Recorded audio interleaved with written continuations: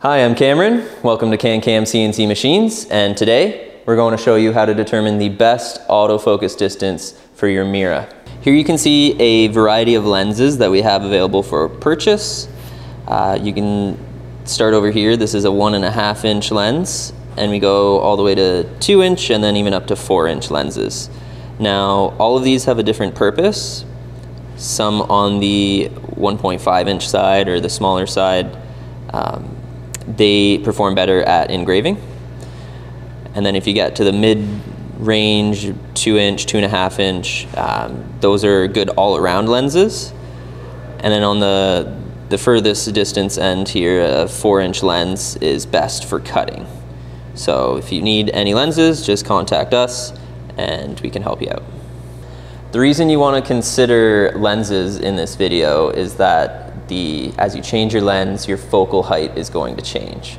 So if you purchase a 4 inch lens and install it, you're going to need to perform this focal height test in order to determine the best distance.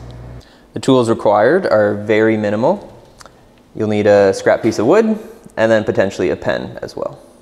Looking at our controller here, we're going to need to know a few controls. They're very simple.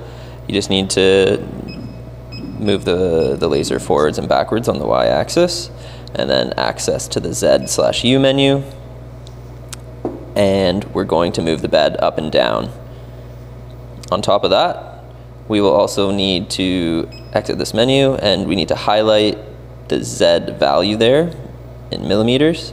Once we autofocus, we'll want to watch that value every time we move the bed up and down. In the Z/U menu, we're going to go down to autofocus, and we're going to autofocus over that piece of wood.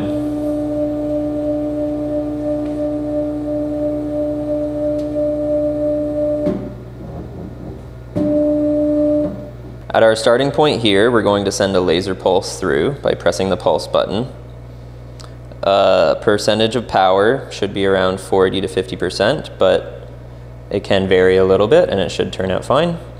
So we're going to do a laser pulse,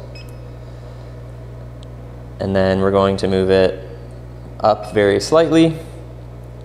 We're going to go into the ZU menu. We're going to raise the bed up,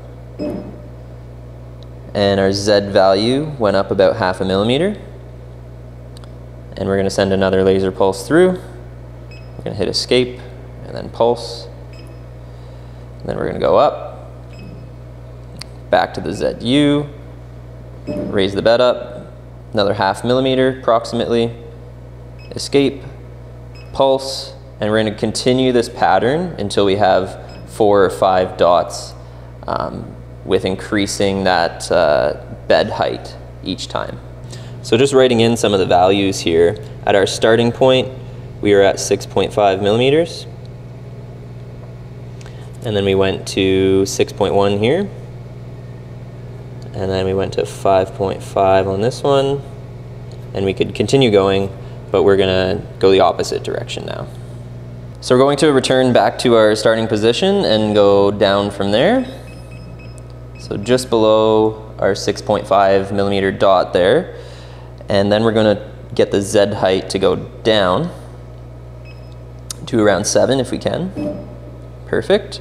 And we're going to do that same procedure in the opposite direction. So hit escape, we're going to do a pulse, and then we're going to go down, and then we're going to raise or lower the bed down about another 0.5 millimeter. Send another pulse through, down, lower the bed, escape, pulse, and you could continue that pattern until you have a sufficient amount of dots to see the pattern of the focal height. So just writing in our values here for the other 3 dots we did. We had a 7.0 millimeter, a 7.5 millimeter, and this one was 7.9 millimeter. And now we're going to analyze these dots.